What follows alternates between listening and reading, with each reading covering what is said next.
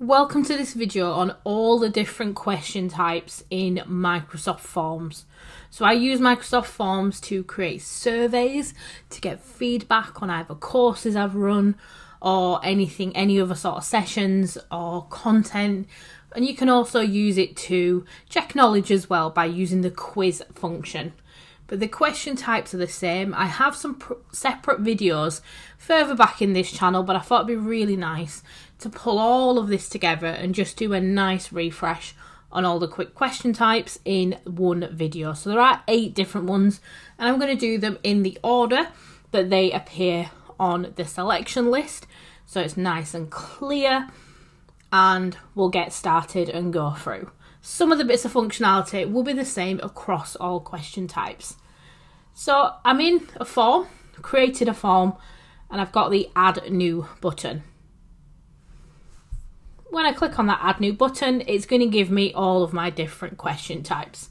You can see the first 4 there, and then you can see the rest of the question types available. So let's start with a choice question first. Now you've got 2 options in this one. You can either have a single choice, so there's only one answer you want, or you can have multiple answers if you want to give them multiple options. Now let's just go through a little bit of functionality on this one that's the same across all of them. You can see to the top right, you've got a bin to delete the question. You've got 2 pieces of paper to copy the question if you want to copy the question type. Once you've got a number of questions in there, it's quite hard to see there, but you can move the questions up and down really easily. And in the part where you type the question, you can drag media or insert media like pictures and things like that into the question to make it more interactive.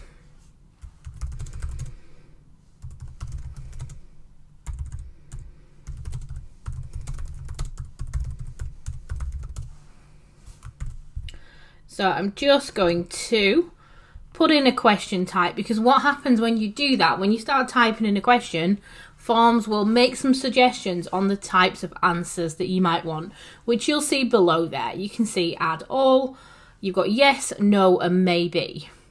You can either add all of them, or you just can click on them, or you can go into where it says option 1 or 2 and add your own, and you will see a picture icon as well there. So I'm just going to click on yes and then click on no, and you can see I've quickly got those in there. It's trying to be clever, it's trying to help me. It worked this time, it might not work all the time for you. You can see I can add another row with another bit of detail. I'll click on the bin if I don't want it. And I can add an other option, where it gives them the option to type something in. Again, if I hover to the end, I can delete it. So very simple, very quick and easy to work with. That's a single answer. But if I want to give people the opportunity to select more than one, it's not relevant for my example. But if I did click on multiple answers, you can see the circle changes to a box, and they'll be able to click on more than one option. And you also have the ability to select a total amount of options. So you may have a list of 10 things and you want them to select the top 3, then you can use that, and that's a really nice bit of functionality. So you get the data that you're looking for. Just on every single question type, you can make the question required, so mandatory or not. And you'll also have 3 dots in the bottom right, which will shuffle the options. It's not really relevant on this question. It's really useful on a quiz, or if you want to get some feedback but you don't want everyone to see the same list. You want it to be real data rather than everyone just selecting the top option. You've got drop down rather than bullets, so they'll see a drop down rather than that. I quite like the bullets, the radio buttons. You've got a subtitle option if you want to add more information into your question. You'll see that on a lot of them. And you've also got the branching option. Now I've got a separate video on branching, and there you can define on your form If someone says yes, then they may get sent to a certain question. If someone says no, they may get sent to a different question to give you more information. So that's what branching is all about. You wouldn't do your branching until you've put all your questions in there, so it becomes really clear, and then it just directs people based on what answers they put into the previous questions, which is quite useful. So you've got a simple choice question where you've got either a single choice or a multiple choice. Let's have a look at the next option. I'm going to carry on going down and do text. So a nice simple one again. I've got a question section. Everything looks really similar.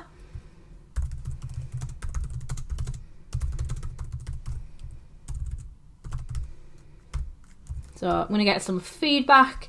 Now you've got this box which says enter your answer. Now below there you've got a long answer. And if you click on long answer, it just makes the box a bit bigger. And it's a bit psychological that if you're expecting them to type a little bit more in than maybe just a word, you want to have a long answer box. It's a bigger box. People naturally want to put more in there. You've also got the required, just like before. And in the dots, they'll be slightly different depending on the question type. But here I've got subtitle. I've got restrictions. So let's just click on restrictions. If you want to limit what someone can put into that box, you can have numbers.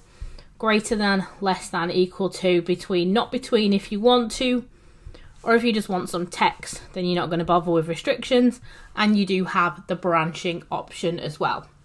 But a nice simple one where you can get a little bit more open, honest feedback, and again, make it mandatory by ticking on required or leave it off. So the third question type then is rating. So when I click on rating, you'll see again, everything looks really similar.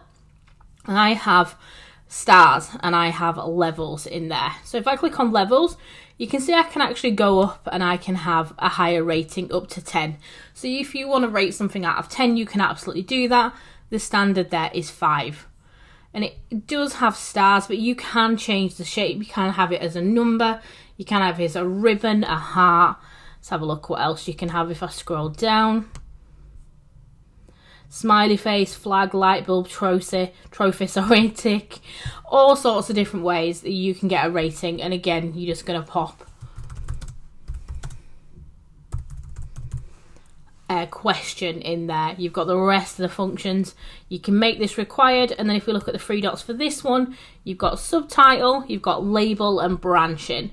So if I click on label, you can just see there, you can label the first and the last one so that people know that 1 is maybe poor and 5 is excellent. It's a really nice bit to just add a little bit of extra, just in case someone might not know what the scale is and which way they should be, because sometimes 1 is great in certain things.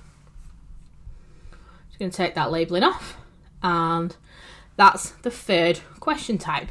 So let's have a look at the fourth one then. It's a date. So this is a super easy one.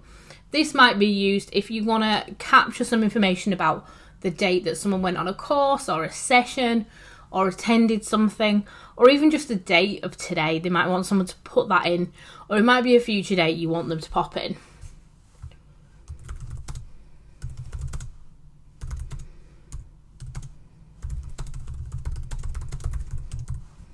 So that's in there.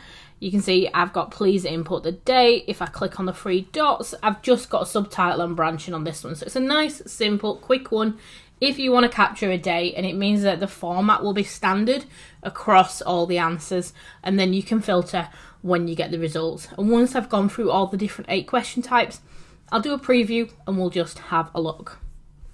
So that's number 4. Let's go on to number 5. I'm going to have to go to my arrow now, and I'm going to go to a ranking. So this is where you can get people to rank things in order, maybe what they found really useful, what they didn't find really useful, what they want to know more about, things like that.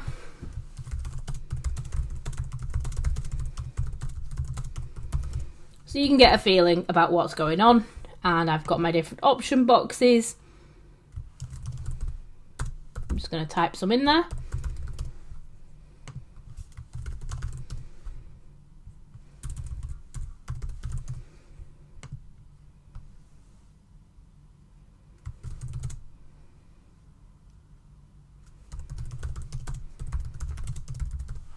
So you can add as many as you want, you can delete what you want, and then this question type, people will go in there and rate these in order of importance, things like that. You can obviously add a little bit more information into the title. And if I click on the three dots for this one, you've got shuffle options and branching. So let's just go into shuffle options for a second. And you won't see it until I preview, but that just means that when this gets sent out, when someone does this, it'll be shuffled. So again, everyone won't see the top one first and just leave it as is. You'll get more realistic answers. So really nice one to play around with if you want people to rate things. Let's have a look at number 6. We are getting closer to the end. We've got Likert. Now Likert I use if I want to get a load of bits of information really quickly, but I don't want to have separate questions. So if I want to rate the following, so let's say I've got options, so let me just say add all there, and you can see at the top I've got excellent, good, fair, poor, very good.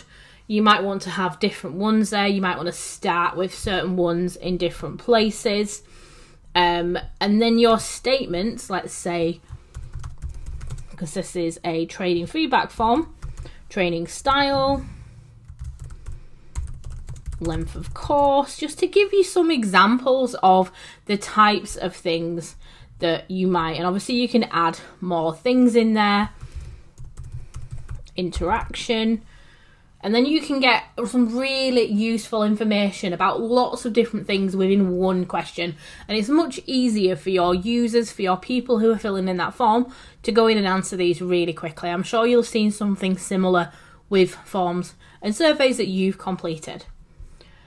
So just be really careful how you're labelling those. I obviously did that very quickly, just using that information just to speed up this video a little bit. And I can obviously reword them, change it around if I want to. And let's just have a look at the three dots for this type of question. I've just got subtitle and branching, so quite limited there, but a really useful question type. If you've got loads of similar answers you want for different questions, you can use this functionality. So that's question type number 6. Then I have upload file. So if you want people to upload images, if you want them to upload documents, things like that, maybe it's certificates, you want them to upload a certificate from the course that they're giving feedback on, you can obviously put in a question there. And then whoever has created this form will get those files to be able to view. You have the file number limit and the size limit as well, so you can really flex that to what you're expecting. If I click on the three dots, you've got subtitle, file type and branching. So let's just click on file type there a second, because that's a different one on this one. And you can see there it's ticked all the different file types, but if you want to limit it just to PDFs or something, then you would just untick everything else and no one's going to upload anything by accident and you'll get the right format. So that's uploading. You can get some documents, some images, some video or audio attached to it. You might use forms to log an issue, in which case this may be really useful if you've got a login system that you use via forms and you might want someone to send an image or a video of the issue. This is a really great question type to put into your form. The final one then, if I go on to the drop down, is Net Promoter Score. So this is very sort of similar to rating, but it's formatted a little bit different. And it's what a lot of companies use to see what their customers think about them.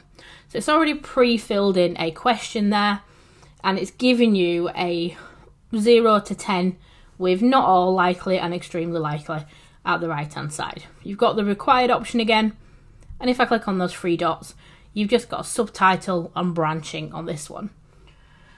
So nice, simple, easy one to finish off with that you can pop in and use if that's going to be useful for your survey, for your feedback form.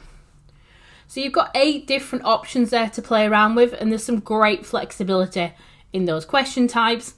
like I said earlier, let's just have a look at the preview so we can see what this form looks like, and you can see some of the functionality in there. Now remember, I didn't put branching or anything else on, so I'm just going to be able to go straight down.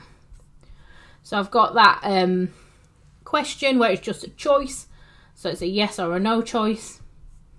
Please give us some feedback, so I'm going to enter some feedback. So I can obviously type, and I need to be able to type correctly and spell correctly. So I can just type that in there. I've got that rating one where people will see when they hover, it will select it. I've got my date, so when I click on that one, it's going to drop down a calendar, so you can just see here how your users, how your people that fill out your form will be able to see these questions, so you can get a really nice feel for it. You can see they can even put in a future date. So this one, number 5, is your rating one, so you may want to put a little bit of extra information in the question about rate in order, which ones are most important to you. But when the users click and drag, they can move them around, or the arrows to the right hand side will move them manually if they don't want to click and drag. The Likert question is a super useful one. Like I mentioned, you can get some good bits of information without having to have separate questions, especially if you're asking the same question for different parts. You can see you've got an upload file option there. It tells them the file types, the limit, and the file number. And then finally, the last one at the bottom there, you've got that net promoter score 0 to 10. So once they've completed all those, they will just press submit, and you'll be able to see those results. So a nice video there covering all the different 8 question types that you can use in Microsoft Forms. If you're creating a feedback form or a survey or anything else, I use it quite often. It's really nice just to collect forms, just to collect bits of information from your users, and then the way it presents it back is quite useful. If I click on back there, when I see collect responses, I obviously need to make sure I've sent them first. And once I get responses, they will appear in the left on the responses tab. I'll be able to see some nice visual charts and things like that. And I'll be able to view more details and open those results in Excel as well. So really nice bit of application that I use there, and hopefully some useful bits of information and some useful ideas for those different question types. Please do have a go at those. Please do let me know how you get on. Don't forget to like and subscribe to the channel, and let me know what videos you'd like me to record next.